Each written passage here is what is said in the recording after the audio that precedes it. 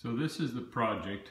It's actually a pediment above a doorway, but it's a Queen Anne bonnet top style scroll board and gooseneck molding.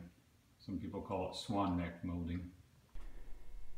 Okay, so I've taken and flush trimmed a straight edge along this to trim it off, smooth it out for glue up, and I've circled a piece off my template with the piece of my cutout. I'm going to bandsaw around that. I'll probably cut that on the miter saw, and then I'll glue it straight against this edge here.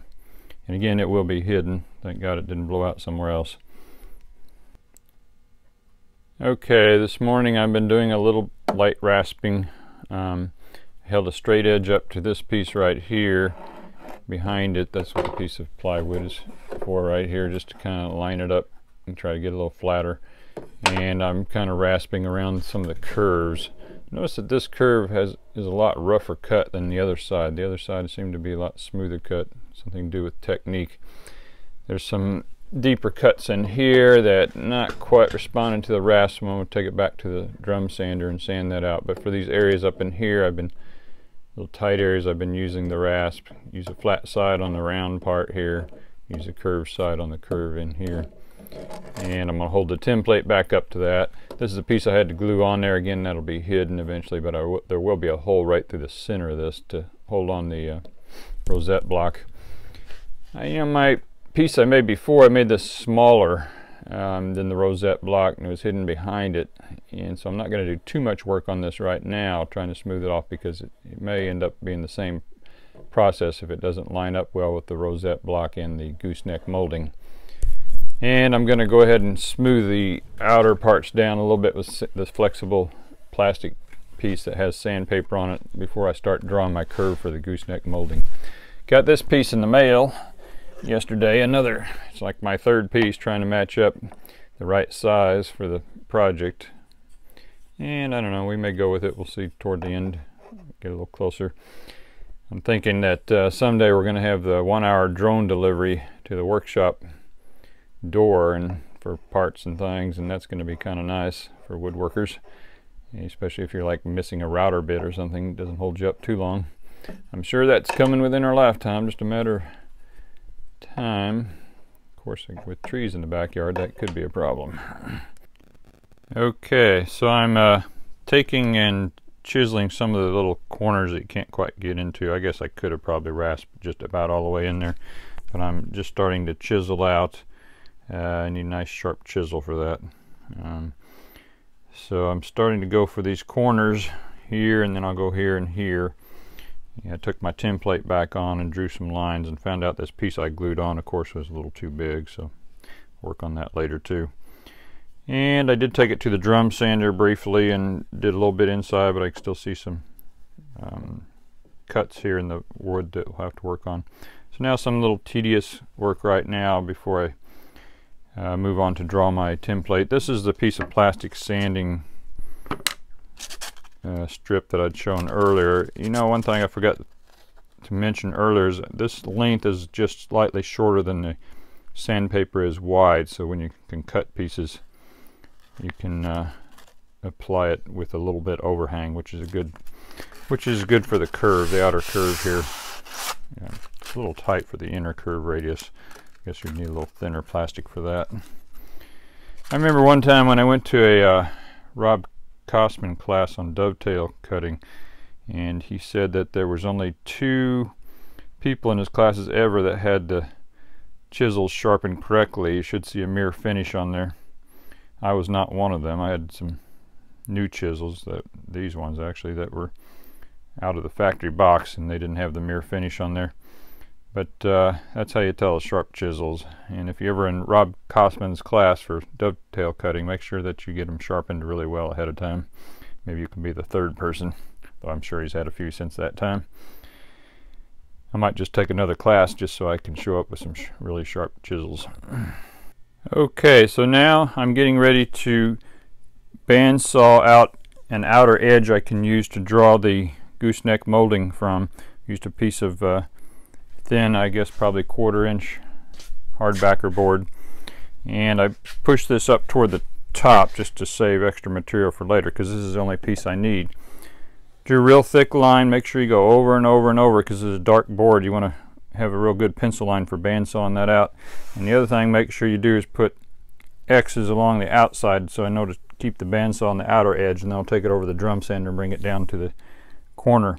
But this is just to use as a guide. I'm supposed to use a wheel here to stay 90 degrees, though I'll see if I really need that. So you need a little edge that'll be sticking up above your piece to draw that from. So again, the X's are very important, so you know which side of the line to cut on, especially when you're doing these forms that you could actually get mixed up on which curve, and you want to stay outside there.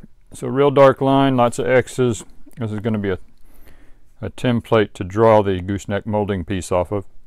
A template to make a template, I suppose. Okay, so I'm getting ready to scribe a template for the gooseneck moldings. I cut this piece out and on the bandsaw, and then sanded it down to fit the curve. It doesn't have to be exact. The reason I need that is I need to run a wheel along this edge to drop it down the distance from here to here for the gooseneck molding. They say you can't just trace a line along here. You certainly can't use this bend, because the bend down here on the lower edge is going to be the one you're cutting out or referencing off of, and you need to really have that the exact distance.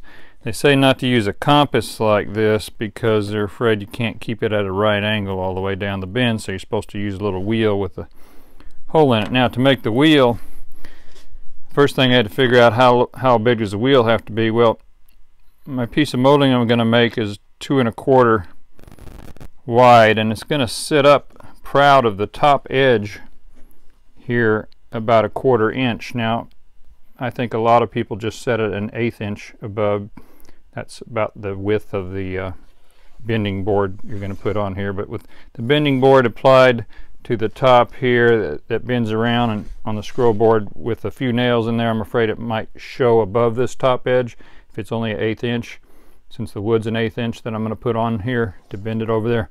So I'm going to put about 1/4 inch. If it sits a little proud, I got a ridge, fine, that's fine with me. So then, since this is 2 1/4 wide, I'm going to need a 2-inch circle. How to make the circle? Well, there's lots of ways to make circles. I guess if you're going to make a lot of circles, you should probably make a bandsaw jig to cut circles. Since I'm not making a lot of circles, I'm going to use the scary bit on the drill press, this, which I've measured from the center of the drill bit to the edge here about 2 inches. And again, that's how big I'm going to make my circle. So I'll run the 2 inch wheel off this. I'll show you that later. The other ways you could do it, a router template for circle cutting, but the problem with this, a lot of these, they're not going to get small enough. I mean, this one's 7 inches is the smallest circle. I would need a 4-inch diameter, 2-inch radius. So that's not going to work for me. So you've got bandsaw. I mean, you could turn one on the lathe, but that would, you know, that's a big piece of board to get a 4-inch round section and then slice off and use for a wheel. So probably, if you do a lot, again, bandsaw jigs, you can go online and find those people, show you on YouTube how to make bandsaw jigs to run along there and cut circles. But for me, the quickest, easiest, just going to sit this in the drill press and spin it around and hope it doesn't fly off and go through a window, or worse, I might have to hide behind a board when I use it or something. I wish I had a bulletproof vest to wear when I'm doing this.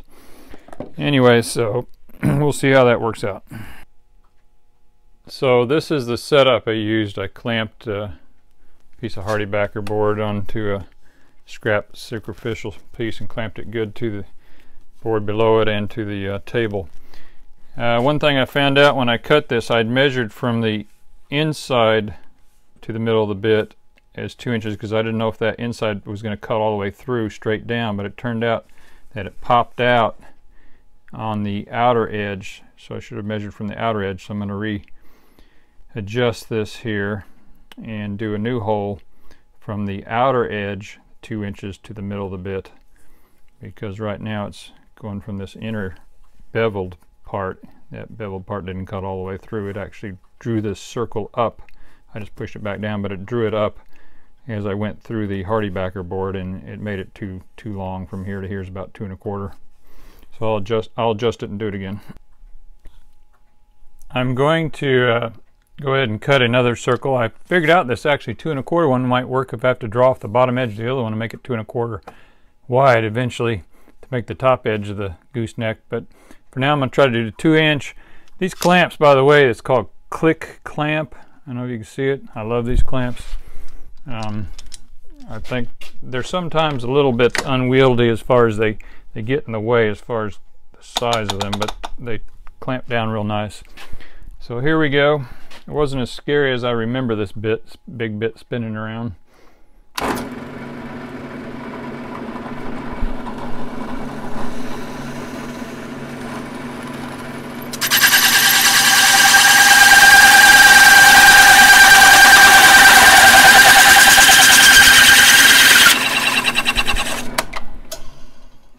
There it is.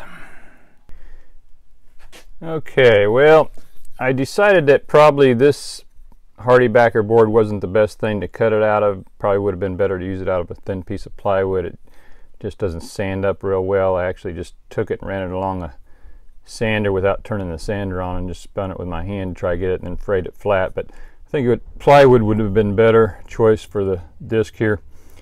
There's going to be a little bit of offset because the pencil's not going to fit. It's too deep, so it's going to not be right in the middle. It's going to be up in this off to one side, so it's going to be a few millimeters off. Not a big deal for me. I did find a different jig to cut circles on the router here that will do 1 to 7 inches, small circles.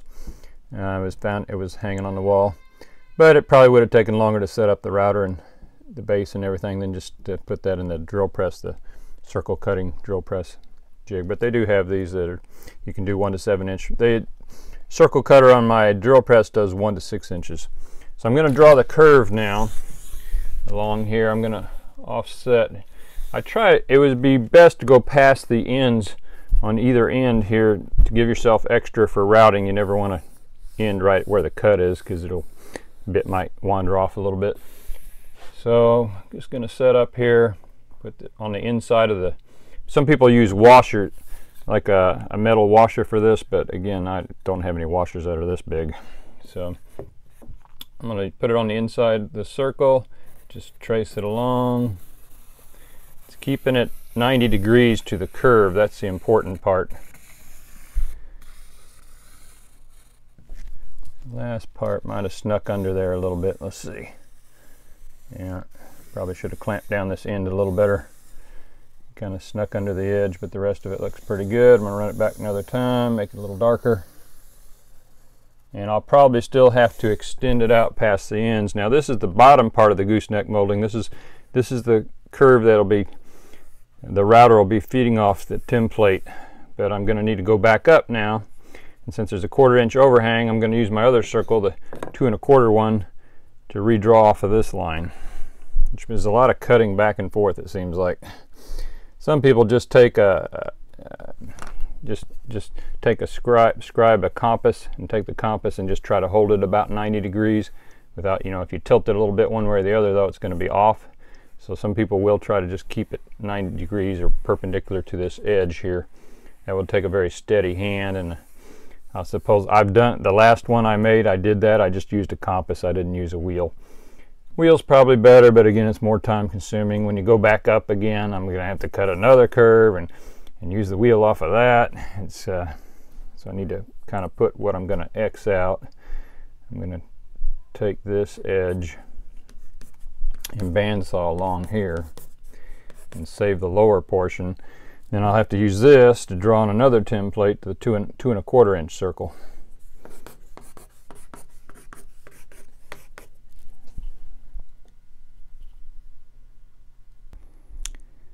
After cutting about 5 of these circles, I've decided to do a little experiment. What I found when I'm cutting my circles, I put a little mark here, which is right here in the center of the hole, and measure it from the template, and found it was falling short because of this hole in the middle. The pencil lead's on the inside edge, and it made it up to actually about a 1/4 inch shorter where I wanted to be. So I kept cutting progressively big circles, ended up with about 5 of them. By the time I got the width, I actually overshot it a little bit. That'll give me some room for sanding and cutting in case I cross over the line a little bit, sand it back down. Make sure when you're doing your templates, this is my final one right here for the gooseneck. Make sure you label everything, which lower edge and what's upper edge, because it's easy to get lost when you're going back and forth so many times. So I decided to do a little experiment to see if these wheels are really needed. So what I did is I took my compass here. First I took the wheel, made a little mark with the lead line here, lead pencil, and then I measured my compass off of that, and then I ran it along the molding here with a pencil line. Then I took a white pen and put it in the wheel here and ran it along. As you can see, you know, obviously I was set a little bit wide on my measure for the white versus the lead line, but the lead line's done with this compass and it is right on. So I was able to hold it at 90 degrees. You know, I was able to hold it perpendicular to the curve the whole way, and I went pretty fast. I wasn't really going slow and trying to keep it from slightly varying a little bit or not. So I'm thinking in the future that this is good enough. You don't have to cut all these circles and all these templates and back and forth. You could run the pin along the outer edge here and draw it. And this is what I used for my last one, and it worked, but I never did it against the circles. Now I'm thinking these circles might be a waste of time. I mean, to get them exactly right with the holes, a problem. Maybe a router would be better because you wouldn't have the hole in the center. Well, I guess you'd still have to center it though, wouldn't you? With the pin, yeah, the pinhole, you would still have the pinhole, which would cause a problem because of the offset, the width of that, and how deep your pencil lead is, and how your pencil lead's ground, how wide, you know, how steep the slope is going to vary it too on the measurements. So I'm thinking maybe this is good enough and you don't need all these wheels. I just marked how much overlap, how much proud of the top edge I'm going to be. I put a line along the back of my template here, making sure that I was on the upper edge, which is labeled upper edge. So I set it off. Maybe I'm a little bit around a 1/4 inch. Again, a lot of people just do an 1/8 inch. If you want to be down flush where your board is, that's fine. I don't mind having a little ridge sitting a little higher.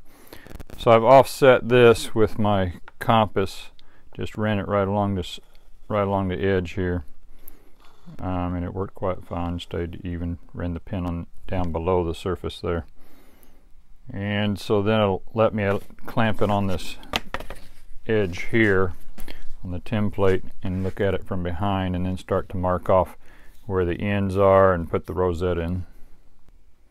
So I took my template and just put it on with a few clamps here, and drew reference on the back side. I ran about a 1/4 inch reveal right here with my scribe all the way down, and just set that on my curve. I'm trying to line up the rosette block. It's not very easy. What I did to draw this cutout, which I'm going to use right here, that line, I don't know if you can see it there, is I just held my sanding flexible strip up into this area and bent it around there, and then so it had a little lip on it, and then set my cylinder in there and just drew a line across the top. I know my scroll board backer is a little bigger than my eventual rosette block that I'm going to use, so that'll be good. I think I'm just going to sand it down afterwards and shape it to the edges here. I might need to chisel out a little bit here and sand this around here to kind of make it meet on the back side. If it's a little smaller, again, I'm not worried if the scroll board part of the rosette, I'm going to screw through the center of that. If that's a little smaller than my cylinder, that's fine. I'm going to chop this off on the miter saw and then put the molding on the front. There's probably better ways to do. I guess some people would have marked the center when they first scribed this circle, and you could do it on a piece of paper and put your compass in there and get the center, or use a center finder and mark it there and then scribe it with a, but I don't know, to me this is a little irregular, this piece, and it's a little bigger, and it's going to need to be sanded down afterwards. So that's just how I'm doing it. We'll see if it works out. I've switched this board. I drew another reveal right along. Don't know if you can see that. It's kind of dark. This is a Friday night at 10:30. There's another scribe line on the front that equals the one on the back, the same distance, about 1/4. And so when I flip it over to use on the left side, it should be the same. I did try it on there earlier. It did fit. It followed the curve quite well. Since I used a half template and used it on both sides, it should be the same. So that's going to work for the other side. I'll have to flip it over and just keep track of the pieces. So today I went out and got a big sheet of MDF to use as a template. I was surprised the big box stores didn't have the smaller sheets or the planks anymore. I had to buy a 4x8 sheet and have it cut down. It was about $25 for the MDF material. I think I like that a little better than this particle board that I used last time. The particle board seems to show kerf marks a little bit more and a little bit of tear out there, you can see right there. But it also shows kerf marks more. It's a little harder to get out. So I'm going to use MDF for my template. But yeah, it was about 25 bucks for a 4x8 sheet. And had them cut it up into thirds so I could fit it in the vehicle and get it back. So I'm trying to figure out how much of my template on the return I need. These are my gooseneck molding pieces coming in, and they're about, again, going to be 1 3/4 wide. So when I wrap them around this corner down here, it's going to come around and back this direction, because there's going to be a little bit of about an 8-inch box coming back here. So when I wrap them around, you're going to have to go past it to kind of miter it out. I don't know if I can show that on this, but it would be angled out like that. So there's going to be extra routing you're going to need for this gooseneck molding. You can't stop right at the line there. You have to continue it past so it can angle out and miter with the wraparound piece. So to do that, before I'm going to try to cut down this longer template right here, this front template. I'm going to try to cut this off on some ends and at the other end so I can save some of my board feet when I'm routing it. But I'm certainly going to go over on both sides, because even on this side up here, because you never want to end where you're routing a piece right at the end of the work, or you could get chip out, tear out, round off corners, all kinds of problems. So I got it clamped back up there, and I'm getting ready to shorten this template basically. So I just drew a picture here and drew how wide it was and figured out it's going to take another 1 7/8 on the end here, 1 7/8 past where the cutoff to angle out to miter. So I'll make sure I got plenty past that too, past the 1 7/8. I'm going ahead and marking my template now to route off for the gooseneck molding. And although I drew one line right on the edge, I'm drawing a second line just a little bit further out from it to bandsaw, because I like to bandsaw right along the line, and that'll leave me a little bit to sand down. So it just gives me another guide to have 2 lines running parallel. So when I was trying to do it freehand with a bandsaw, it wanders more than if I have a second line to do that. So I'm going to go ahead and just finish scribing a bandsaw line outside the template, but it's really just for my own preference, and it's a little far out, but that's as close as I could get the compass to it. We'll see, maybe I'll go on the inner part of that. I moved my pattern over a little bit to the left here, because I wanted to extend the template past where the material will be. I always want to start your router bit bearing on a free edge of template before you cut straight into the wood. Less chance of ripping out, chipping out wood. So I moved it over. That's what getting a lot of use today out of the eraser. So I moved over here and I extended lines past the end, so I'll have a little extra template I can start the router bit on and I can end it on. And again, I've got that double line just a bandsaw outside the template edge, and then I'll stick this on with double stick tape and flush trim it with this piece here, and then I'll have to reverse it for the other side, for the other half of the scroll board. Well, yeah, there's another mistake. I actually have already trimmed back on this template, not all the way back to where I'll be cutting it eventually, and then I thought I could make it longer here to feed into the wood underneath it, but then I realized no, I'm templating off of this piece, so actually this piece should be a little bit longer than the template I'm going to do for the router to start the feed. So I'm going to readjust here a little bit. Okay, so there's another mistake. For some reason the bit started cutting in. It didn't really look high or low to me. I might have just been smashing in the HardieBacker board. I think this HardieBacker board is too thin to use for a template. I'm going to go back and just use my back line here and then scribe with my fast cap AccuScribe. There's a little plug for them. And make a new template out of a thicker MDF instead of this HardieBacker board, because this stuff is just not template and routing for me. It's pushing in against the bearing or something and cutting in too deep. First I thought it was riding a little high and starting to cut in. I'm not quite sure because I keep looking at the bearing and it looks okay, but it frays if it catches the edge of it. So what I'm going to do is just go back and make another template here, and I'll use this back line to scribe, and then I'll just take my other scribe to scribe the front line. I'll save a lot of time. No more wheels. Learn my lesson. Okay, so I've whipped up a new template here, and I'm going to use the MDF again, making a template to make a template, but I need to make a left and a right side for the scroll board. So I'm going to go ahead and give this a try. I never did figure out what exactly happened with the HardieBacker board. I don't know if the bearing kind of just dented into it or got caught between, there was two double bearings I think, or if it rode up a little bit. It seemed pretty tight in the machine and everything. But anyway, I'm thinking the material is just kind of defective and too soft. Hopefully this MDF is a little wider too, and I've got a 1/2 inch shank bit in there to get a little better grip on it. So here we go.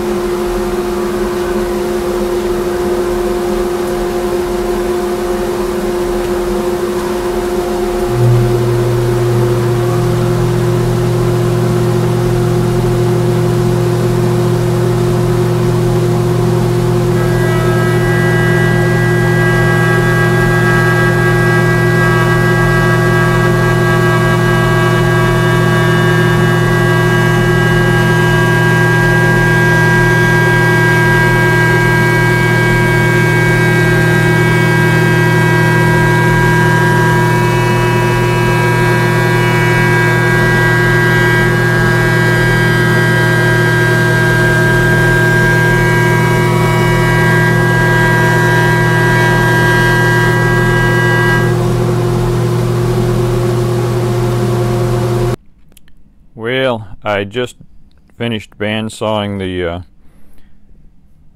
left side of the piece here, and again, having these double lines is very useful, so I can follow the outside line, leave this much material to route off later.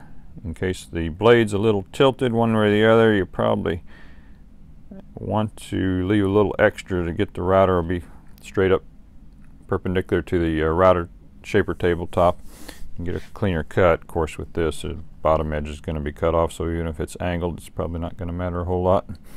There's a little bit of an angle. So one thing I found while bandsawing this is that my skills are not to that of somebody who bandsaws every day, so I tend to kind of wander left and right, and I kind of compare that to oversteering when you're first learning how to drive. When you're doing curves, you tend to compensate going around the curve, start and turn left or right. So how do you compensate for that? Well, you just go real slow.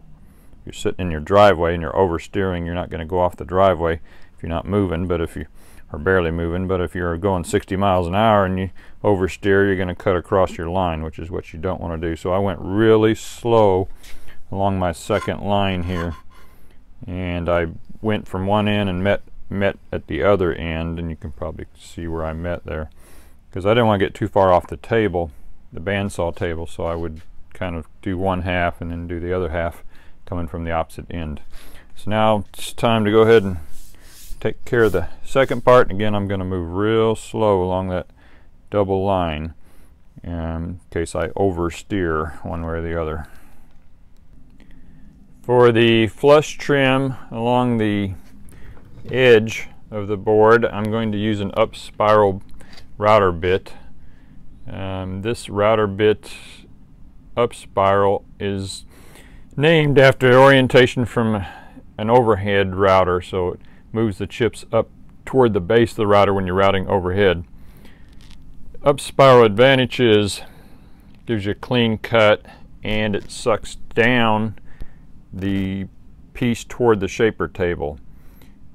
Now it's giving a very nice clean cut, but it has a potential to tear out that bottom corner as it's pulling chips down along the edge. But that bottom corner, if I do tear out, is going to be removed eventually, because it's going to be right in this area where my thumb is. So I'm not too concerned about any tear out from this, though certainly I think it'll do a much better job than a flush trim bit with just carbide straight cutters, or even slightly angled ones. How do you tell it's a up spiral bit? Well, you're supposed to look at the right side of the blade and see that it's winding up, or you can turn it like it's cutting into the wood and run edge of pencil or something up along, and you'll see that it kind of just naturally pushes it up along there. That bit is about $89 from Whiteside. There is a one better bit for this, and that would be a compression bit, which has both the up spiral and a down spiral, and it pulls the chips toward the middle of the board. But the one they sell that has 2-inch cutting length does not have the bearing on the end of it, so it wouldn't work for me. They didn't have any with 2-inch cutting length like this with bearings on the end, so I did not get a compression bit, which is probably good, because I think that's about 150 bucks. To apply handles to my template here, I'm using some of the joiner pads, and I just am putting 1-inch screws in there.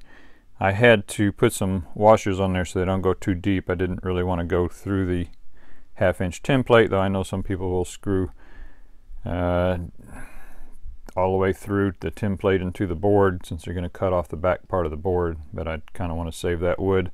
So I used 1-inch screws and put a few washers. I think my other pad's a little wider and I might not need the washers, we'll see. On the other piece, I've got some handles already that I'm going to remove from an old template. I kept this taped to it, which has the center holes for the 2 screws on the bottom, right here and here. So I'll be screwing up through there for my other handles. Again, this is just an old template. I'm going to take the handles off and put it on the new one. But it's good to kind of keep little things like this that have the center holes there.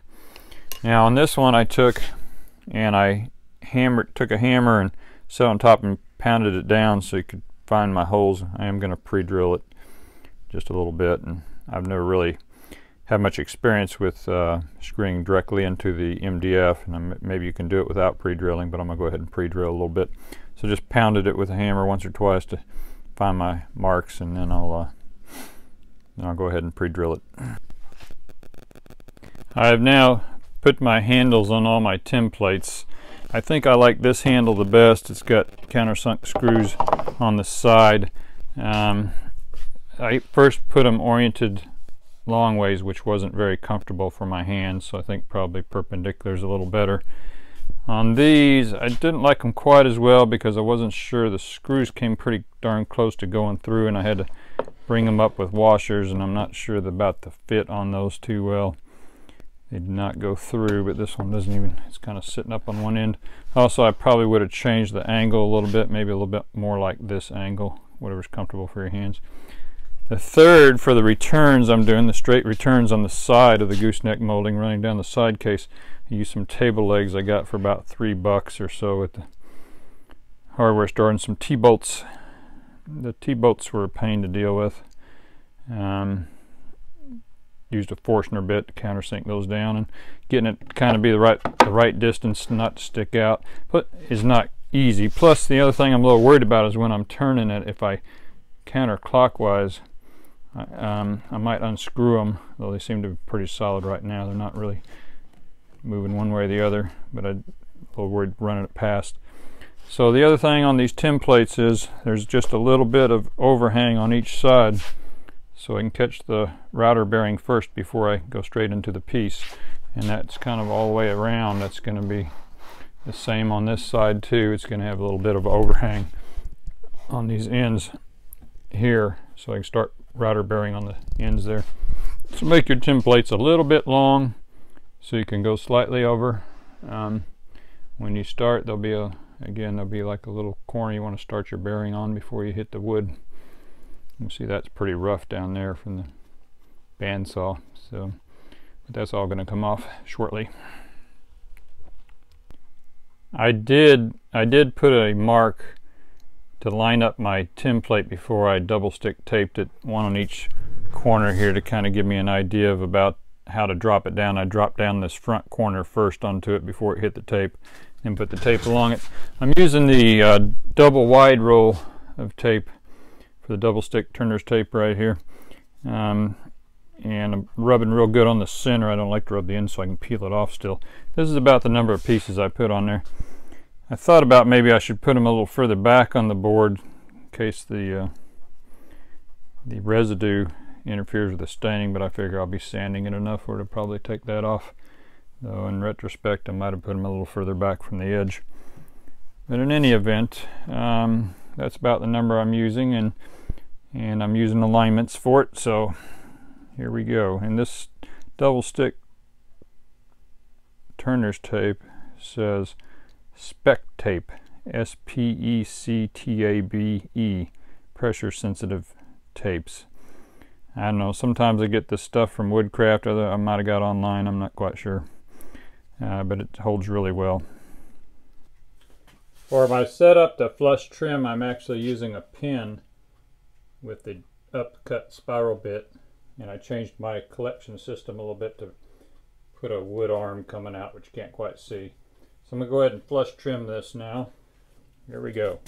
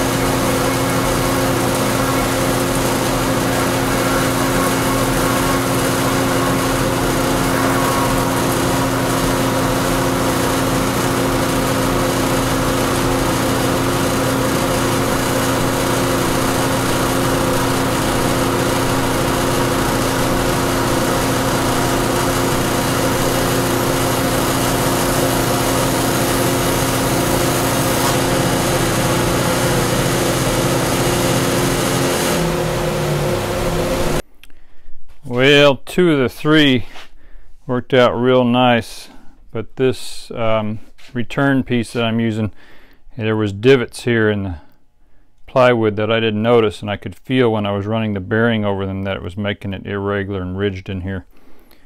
Luckily I've got enough material. I'm actually going to route both ends of this for returns, but I've still got enough material. I'm going to replace this board here, so I guess the lesson learned there is not to use a cheap piece of plywood with some voids. There's 1 or 2 on the other side, and even this little one I could feel when the router bit went over there. I could feel the ridges, the vibration through the router table, through the router feel of it, that it was just kind of bumpy when it was coming over there. You know, if I was only going to do it one time, I'd sand it off and be done with it, but the thing is I'm going to be passing this multiple times over all different profiles, so I'm going to go ahead and I've thought about filling these voids like with wood filler or something and sanding it down, but I think I'm just going to slice off a piece of MDF and hook it up to there and redo it and cut a little bit shorter. I noticed that my jig for my pin router type setup or overhead arm is sitting a little high on my workpiece here, right near the edge there.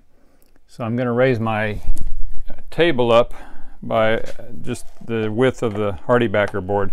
If you don't already have a table saw sled, I would definitely build one. It'll save you from using a radial arm saw. I know there's miter saw pull-outs too, sleds, but I don't have one of those. So anyway, I'm going to build up my router table. Yes, I could also trim a little bit off the bottom of this jig and bring it back down, but I figured that in the future sometimes my bits are right in between and I might need a piece of hardy backer to kind of raise the table up a little bit. My overhead router arm jig to use, it seems like it sits a little high for this template. The edge or the lip on this is sitting a little high, so I'm going to raise the table up by using a piece of hardy backer board. I could have just taken the bottom off of this, sliced it off, I guess, made it a little thinner, but for future jigs I might want a little higher. I could have put an extra washer in here, then I would have broke the nylon lock washer there. So in order to do the cutouts for the pin and the router bit, I'm going to use old tiling trick. What I did is set it up exactly the same size as cut the piece the same size as the top, and slid it against the pin here and drew 2 lines on either side, then took it long ways, set it against the pin, drew another 2 lines, and then where those intersect right there with the right angle, that's where I'll drill my hole. Of course I'll make it a little bigger. Same way for the center chuck here, is again just drew 2 lines there and then take 2 on the end here and set it up there, and then where those intersect I'll cut out, use a forcer bit to get a nice clean cut on that and cut out a hole, and then I'll set this on top and it'll build it up tall enough to meet my template a little easier. Of course I have to cut out the back too, where the overhead router arm is going to sit. So next I'm going to talk about this overhead router pin jig.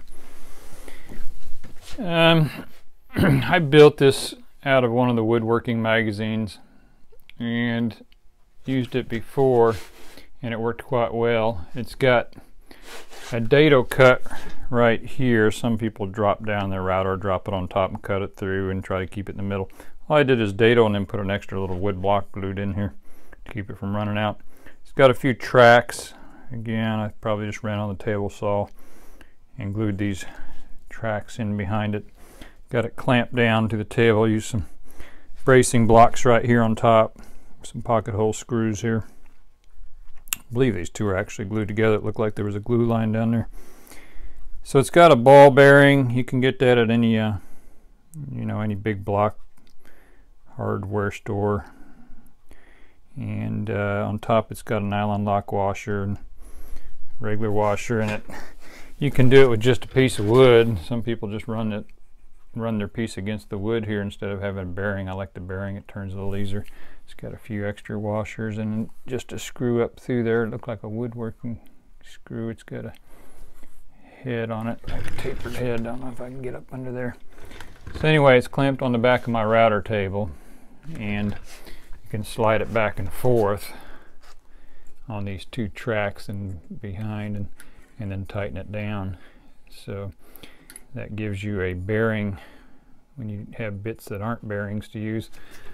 Somehow I drawn a line here. Maybe I used a center finder, plastic center finder, to localize the middle of the wheel and drawn it before I installed it. And I kind of lined that up over the top of a small, I went and got a small little 1/4 inch shank bit on the smaller ones and used the very top edge of that to try to get it close in line. I don't know if it's that important it has to be exactly in line. I don't think it does, but that gives me a reference point. It's clamped in now. So each time I make a progressive pass, I can move it back a little bit further and make it a little bit deeper, and I can always move the bit up a little higher too to make progressive passes. So that jig you can find in one of the woodworking magazines. I'm not sure which one I got it out of. There's probably something online that you can find it, or you can just make your own there. Maybe at the end, if I have time, I'll do some measurements on some of these things, because I don't have the original plans anymore for making this piece, but you can kind of get an idea of what it is. So I've started the tedious process of hogging out the waste from the gooseneck molding, and I started with just this bit. There was a lot of different bits I could have used. Sucked it down under the table and just taken about this big a pass right now. both sides because I'm doing 2 pieces of return, about 8 inches. That'll give me plenty extra. So I drew my pattern on here first, and I'm going to try to hog out as much as I can before I start the final bits, which will kind of be in this order here. Number 1 is a cove bit, and then I'll move down the row.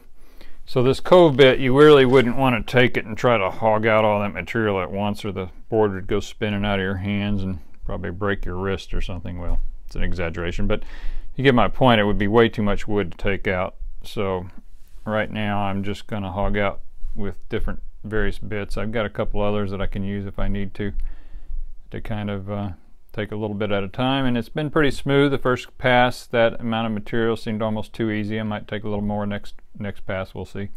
I've also run the other 2 pieces here at the same time, and I will continue to run them all. That's why I did so many handles, is because when I get the final passes, I want it the exact same height on the router bit and the same pullback on the overhead router pin apparatus, so they'll match up and they'll miter at the corners, and so they'll look the same.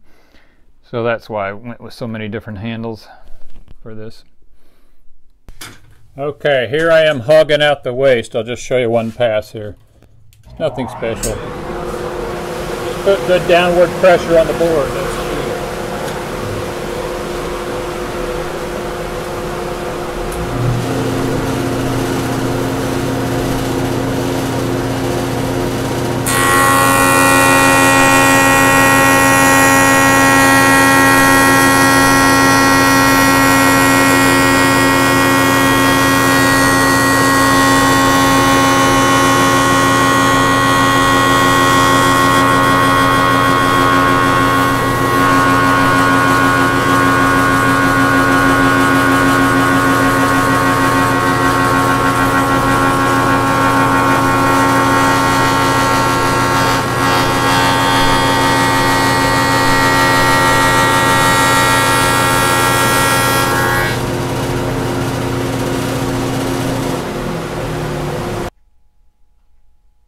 So now I've taken out the bulk of the waist around the curve. I have a few points. One is I probably should have put these handles a little bit further forward toward the front edge for the pressure here. I think that would have been better. The other handles were fine. These handles were okay, and these handles were fine too right here. So a few other points on the nibbling away process. The passes I took were quite a few. To get to this point, I probably did at least 15 passes. I used 2 different bits here. I used a shorter one at the very, shorter one, let me find that one. Shorter one at the very end, and for the majority of about 3/4 of the removal of the stock, I used this bigger piece, and then went back at the very end and put it back in there. Some takeaway points. Number 1, make sure every time you change the bit height and the depth of the stop to check 2 knobs. Check this knob on top, make sure it's really tight, and check this knob right here, make sure that your bit's very tight. You don't want to move it. Do it twice if you need to. It's a good time to have OCD. I really nibbled away at it. I guess that's where you get the nibbler. Took little bits at a time. I got a little too close to the line a few times, but didn't cross over. I took about 1/4 inch depth on this each time. It's not like one big cut across here. No, that was a couple of cuts. That's one of them I came back and cleaned up at the end, putting the big bit back on there. So it's good to take very small cuts. Take your time, take lots of passes. You don't want to chip out. At one point about halfway through, I saw this chip come off, and for some reason, where is it? Yeah, right here, this piece of chip came off the board about halfway through, and I panicked thinking, oh no, I've crossed over my line, but I was okay. It was probably because I was going against the grain. I did not do any climbing cuts with this thus far. I know that some people will follow the grain, do climbing cuts. I think with a piece as big as these, not necessarily the straight one, but the curved one's big, hard to handle, that climbing cuts would be very difficult with a piece like that. If you had something smaller, easier to handle, it wasn't shaped as oddly as this, then I might do some climb cuts. But so far I've gotten them out with just this one little tear out, and it didn't really affect the curve. So I'm getting ready to change over to a cove bit to do this part here, and I'll sneak up on that too, just like I've been nibbling away at all the other pieces here. So double check your knobs, make sure they're really tight. Make sure your handles are a little forward on the piece. Really steady downward pressure on the table is very important. I didn't have to push it real hard against the bearing here. This bearing, didn't really have to push it that hard against that, but I did have to push really hard against the table to keep it from rising up. So steady downward pressure, small cuts, nibble away, double check the knobs that they're tight. Take your time and do lots of passes. Don't take too much wood at a time. Try to stay on the other side of the line. Would you do a sample piece maybe when you do the first run each time to make sure you don't cross the line? Yeah, that might be a good idea. I got away, got pretty close cut there, one on the top of the cove there, but I got away without a sample cut. So I'm going to use these pieces as a real thing, as long as we make it through the rest of it. Well, I've finished the cove cut. I did 3 passes to get to this point. It's very smooth, no hand tools needed. And next I'll move to the rest of the profile. The nice thing about this Freud bit I noticed is that the edge here is actually set at an angle. I don't know if you can appreciate it. It's not straight down, so it's going to get a little shearing effect because of that, which is nice. You don't want your carbide tip straight up and down. You want it a little angled so you can shear off the wood rather than chip out and things. So I took 3 passes, slowly worked my way up and in a little bit until I got it just right. And now I'll move on to the other profiles. I know one thing I forgot to tell you on the earlier when I had the curve patterns is try to keep them perpendicular on the curve to the center line here. Otherwise I don't think you get the full depth of cut. So whenever you change the curve, keep it very perpendicular to this line here. Okay, I'm going to show another pass on the router here. I've got an OG bit in there without a ball bearing on the top, and I'm going to put another pass through just to show you that it's not that hard.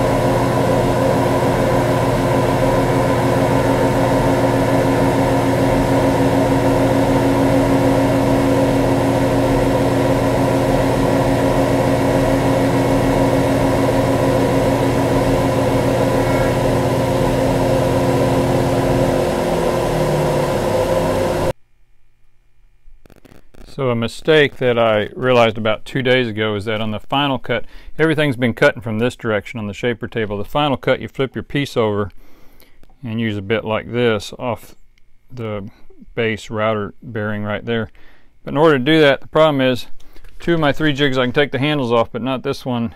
This one is a problem because it's screwed from underneath up through the handle. So I was able to get the back screw out because the screw holes behind here, but the front screw I'm going to have to figure out a way to get out. What I should have done probably was put the handles on this piece like I had last time. I had it mounted on this piece and then put that on top of the template with double stick tape. And then that way I could have just peeled this off and flipped it upside down. So now I'm in this where I'm going to run it on the shaper table like this. I guess the question is, why am I using a shaper table? It's for visualization. It's superior to doing an overhead router. You could do it with hand router and a jig, just upside down kind of jig attached to the router plate, but you're not going to be able to see as well. You'll see people that do that are leaning way down trying to see up under there, whereas the visualization of how much cut, how much wood you're taking is much better on the shaper table. And so now I'm going to figure out how to get this handle off. I'm probably going to have to break out a fine multi-master tool to cut through a little piece of wood on the one screw. I was able to get the back screw out.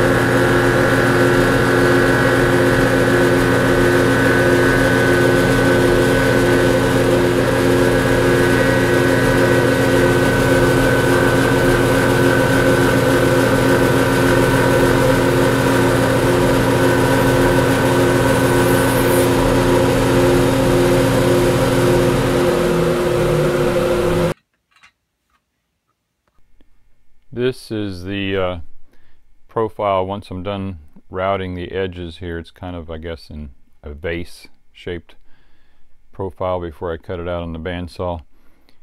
You know, to be sure that you get the right curve and the right outer and upper edge, I really clipped the template on a lot of times back and forth and held a piece up, held this piece on the edge of it. You might want to do a cutout with a paper so you make sure you get the right edge. Don't go by what I'm doing now. So I went back and forth, laid it down on my templates before I routed it to make sure I didn't get the wrong curve or the wrong which side's upper and which side's lower. So at least do maybe a little paper cutout like this and attach it to the front of the template board, and then put it in place multiple times, and then lay it down on your piece next. As far as the router bit sequence, I changed it a little bit from what I'd done previously, and the first cut I did was using this cove bit into this area here. Now the second cut, I tried to take this piece and do this cut, but the top edge kind of chipped out right along the flat top edge here. It chipped out along this corner here, so I actually had to come back with a bit. I think I used a bigger one than this, and flush trimmed it and made it a little bit higher to take away that chip. Then I came back and I used this piece, but I set it down a little bit so the top didn't hit, and brought it over fairly close. And then the third spot, I believe, or fourth spot, that was the third spot. Okay, the fourth spot would be about right here. I use this little 1/4 inch shank bit to get up under there. And then the last one, I turned it upside down and used the big bit that's on my table currently. It's kind of shaped like this one, only not quite this big, with the bearing on the bottom, and kind of turned the template upside down and ran it like that, or like that. So that was kind of the sequence. It varied a little bit as I went. It wasn't exactly how I'd originally planned on the curves and finding the bits. This time I've written down the bits for my next time. Last time I did this, I didn't write down which bits I used, and I had a hard time trying to figure out a couple of the bits for using it, but this time I think I've got it for future records. These books right here kind of help you out. Glenn Huey, I think his is more in depth than the Shaping Wood by Lonnie Bird. Lonnie Bird does mostly the routing of the gooseneck portion, but more of the case construction and the routing and things are included in here. Lonnie Bird has his own special bit, or he used to. I don't think you can obtain it anymore, where it had one bit that would cut the entire profile. It's a big, big multi-shaped bit, taking out a lot of wood at once.